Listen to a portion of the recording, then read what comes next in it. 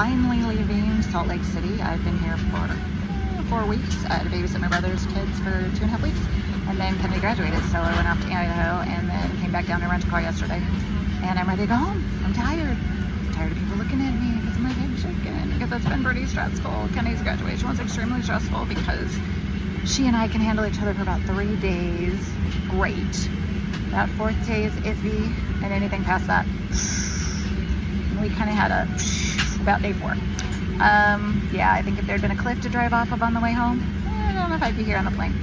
But seriously, the dystonia has really been bothering me this trip. It's really bad right now. It's really been bothering me this trip. I think the stress of Kennedy, she loved her to death, but we just, oil and water, we don't work very well together at times. She wants to be independent, but you know, it's hard because she's going to be independent now, I hope. But it's been tough. It's been tough. Her whole life has been tough, to be honest with you. She's got a great personality for running a business, for being cutthroat, but not so much for getting along with people. So, but yeah, dystonia's been really bad, and I got to, my 3 nieces and 1 nephew, I got to know them really well, which was nice because we just see them once a year about. So this was really nice, spending 2.5 weeks with them and with my brother and his wife, and it's been a really good trip. I'm just ready to go home. I miss my dog, I miss my husband, I miss my bed, I miss my house, I miss my pillows. Also, the weather's going to be much nicer there than it is here. It keeps snowing here. At home it's supposed to be in the 70s, which is crazy because Minnesota's never nicer than Utah. But excited to go home.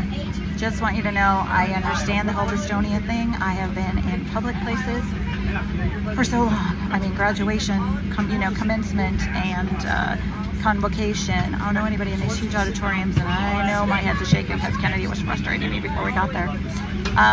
But yeah, I get it. I just kind of just smile at everybody and walk on by.